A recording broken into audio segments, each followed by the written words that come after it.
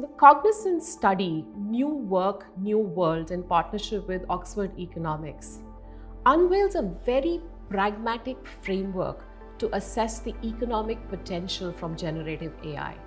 We in consulting are extending this framework to help our clients size up the cumulative opportunity from the technology. Now understand, this generative AI requires sizable investments, and our clients need a very compelling benefit case in order to justify these investments. And this is where we are leveraging this study. The New Work, New World study quantifies an injection of $1 trillion into the US economy over the next decade as an impact of generative AI. But this number is built off a very detailed bottom-up model that has productivity improvement scores across 1,000 occupations in the US economy. These exposure scores across occupations, across different industries and functions, are now part of our proprietary data set.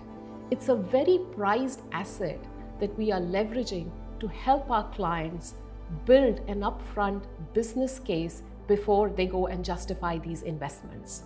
So as an example, when we have a client, we're able to pull out client-specific roles from this data set along with the productivity improvement scores.